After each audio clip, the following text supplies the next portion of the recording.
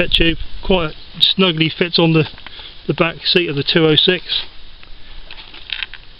The tube is 24 inches wide, which is 60mm, and I've got it reduced down to 24 inches long, 60mm long.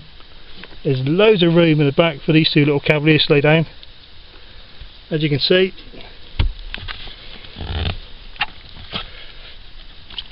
Just get it back up again.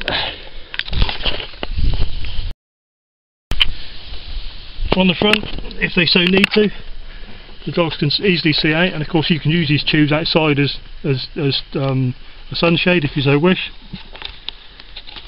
Loads of room in there for these two. The length is reduced on the this is a large version.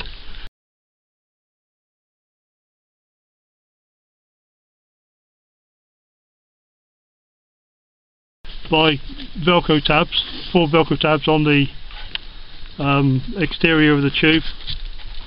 Full length would fill this car completely. Now, as you can see, they're very happy sat in there. The tube is strapped on the seat, on the back seat.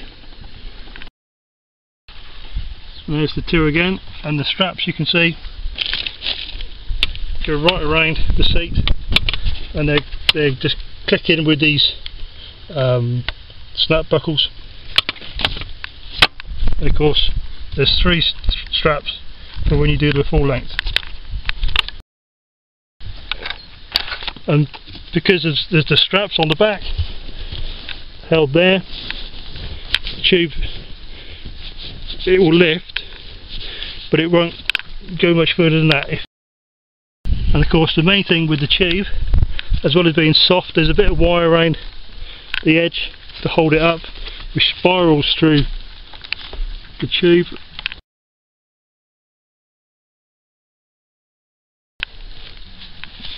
But there's no real hard edges or wires for any other dog to catch, and of course the tube stops them from falling down into the footwell, which is known to cause injuries to dogs that use harnesses.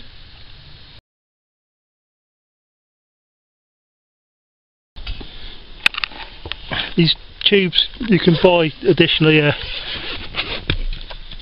cushion to sit on the bottom, to square the bottom off.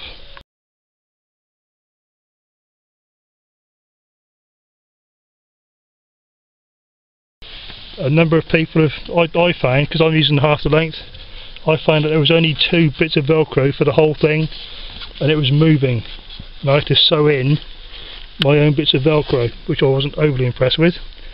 By advertise it can be reduced in half if it's only got half the fixings.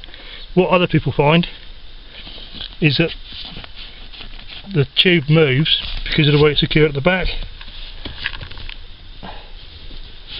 and the dogs slip down the back of the cushion, and you end up with the dog under there instead of on top, which is something else that needs to be looked at. Maybe straps at the front, you know, just basic straps at the front to keep it vertical might be a good idea. Even Pet Tigro's own video shows a serious slope on it, which is rather stupid.